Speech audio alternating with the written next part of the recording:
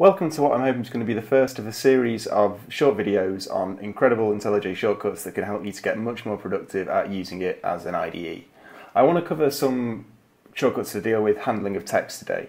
So one of my favourite is to do with column select. So obviously, you can select across here and down, but what's nice if you can select multiple lines at once. So if you press and hold Alt and then drag down, you can do multiple lines at the same time, and you can edit them and add text, and that's really, really nice.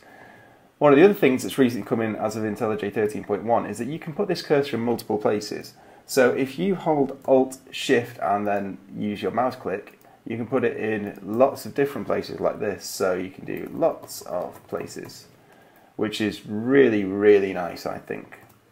But one of the problems with this, again, is that you have to move your hand and touch the mouse, and where possible, I don't want to use the mouse. Although you can use column select without that. However, it's a bit of a complicated shortcut on Mac.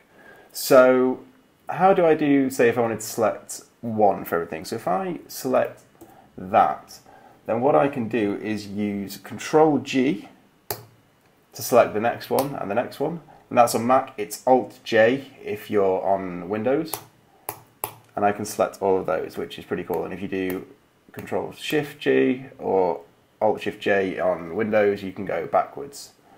So that's really nice. And again, I can completely replace those with some extra different text, which is really, really nice.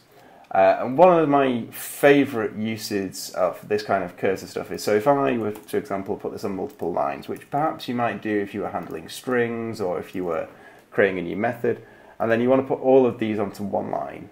So you can do the column select stuff that we discussed before, and then if you select Control Shift J, that returns them all to one line, which is really, really nice. So that's today's cool shortcuts for handling text editing, and we'll be back with another video soon.